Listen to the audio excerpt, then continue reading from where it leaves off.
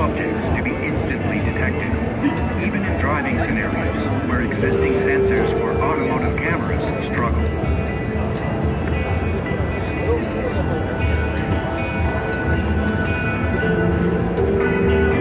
Our solid-state LiDAR uses highly accurate distance measurements to gain a precise 3D grasp of real-life spaces. This also leads to improved recognition capability for long-distance objects. Sensor fusion delivers greater capabilities by merging sensors of varied attributes.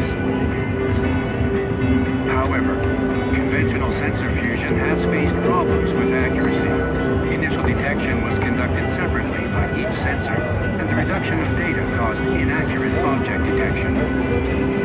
Furthermore, if the detection results from each sensor were inconsistent, the system could not properly recognize the object, even when the results were integrated.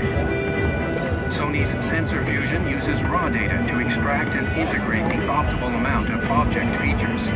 This significantly improves recognition accuracy, even in challenging conditions, such as rain, fog, and backlight.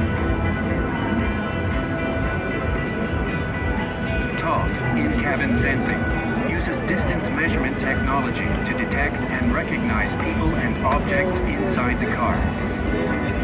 This information is used to provide an optimized infotainment system with intuitive user interfaces, and to improve safety and comfort inside the vehicle.